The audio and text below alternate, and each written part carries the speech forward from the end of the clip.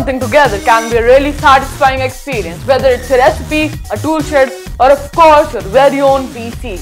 But ordering parts from a favorite website and slotting them together is really as far as most people go. I mean, you can't exactly whip up a CPU from scratch, can you? Well, you can't, but fortunately companies like Kenton and TSMC do it every day. But how? Believe it or not, the main ingredient in that fancy Core i7 sitting in a rig or that Snapdragon sitting in your smartphone is sand. I mean, it isn't exactly the same stuff that you'd find at a beach. It's specially mined in order to be more pure than what you'd make a sand castle out of. And the sand is heated to thousands of degrees and is chemically purified to produce a virtually flawless cylinder of silicon. Hence the name Silicon Valley for California's high-tech region. Now, the reason that purity is so important is that processor technology has continued to advance. The tiny transistors on CPUs have gotten smaller and smaller, so that more of them can fit onto one processor die, making it more powerful. And because chip makers are now packing as many of these transistors as possible into CPUs, margin for error is extremely slim, making precise manufacturing and ultra-clean environments absolute musts. So after the silicon is purified, it's cut into what are called wafers, which resemble mirrors. More than the cracker kind of wafer, that wafer is polished and the photosensitive chemical is applied, kind of like what's used in film. Then ultraviolet light is shown through a stencil that's shaped exactly like the transistor layout that engineers created for CPUs.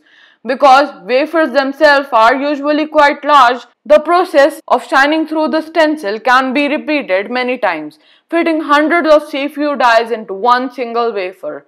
After the UV light step is complete, the wafer is washed with transistors that only allow current to flow in one direction, which means that they can function as tiny switches or grates that make your CPU able to understand instructions. In fact, the whole reason we use silicon as base or processes is because its ability to accept these ions that form the foundation of modern transistors.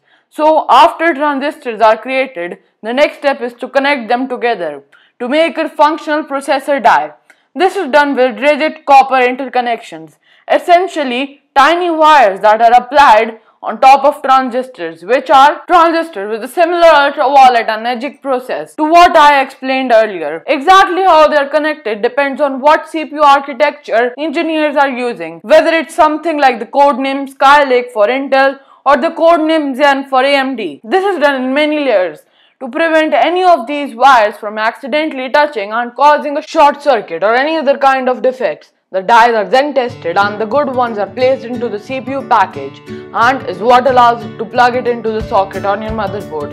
You add a heat spreader on top of that and voila, you've got yourself the beating heart of your new PC, phone or anything else that requires a CPU. But is silicon always going to be the core ingredient in the buffet of CPU's life? Well, because of the properties of silicon, the actual answer is no.